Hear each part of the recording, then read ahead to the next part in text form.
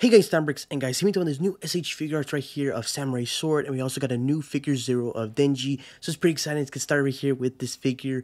The pre-orders are actually going to happen really soon. It's actually going to be the February 2nd of 2023, so it's pretty soon, just a couple days away.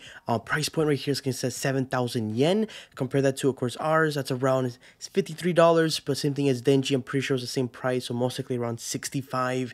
So expect that for the price points. But for the figure so far, this is the picture right here. It looks really good so far. It looks really good. The detail on it looks amazing. Right here, the portrait, I guess to say, looks awesome too.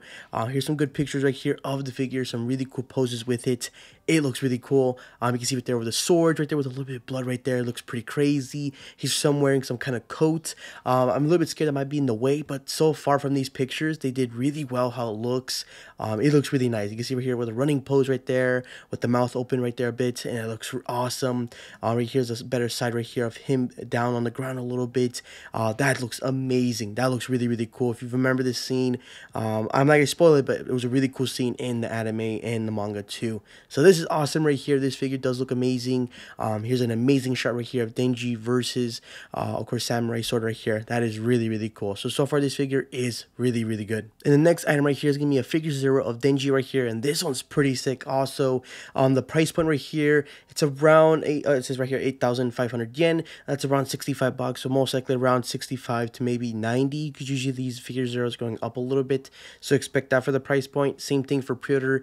February of course, 2nd right here is going to be the pre-order for this one pretty soon, so expect that. I forgot to say also, for the release dates, I'm sorry, it's going to be July of 2023 coming out this year, so it's not too far off compared to other stuff, so it's not too bad. And same thing, we got some pictures right here. Here's the first one.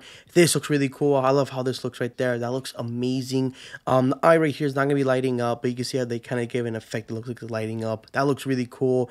But here's some better pictures of the figure here, and it looks really cool. It really does. The only thing I would say is that the blood right here, I want to say it is blood, but I could definitely be wrong. It could actually be something else. I think it looks a little bit too clear, but to be honest, it still looks really cool. I actually would say that. It goes all around this figure right here. It's actually crazy how this looks right here, and you can see some bottom parts right here. It looks like to me most likely some guts or something like that. But that looks really cool. You can see some other coloring right there in the corner of some kind of purple like that. You can see a little bit more closer here of Denji. That looks really cool. I love how this thing right here looks. It looks beautiful. It really does.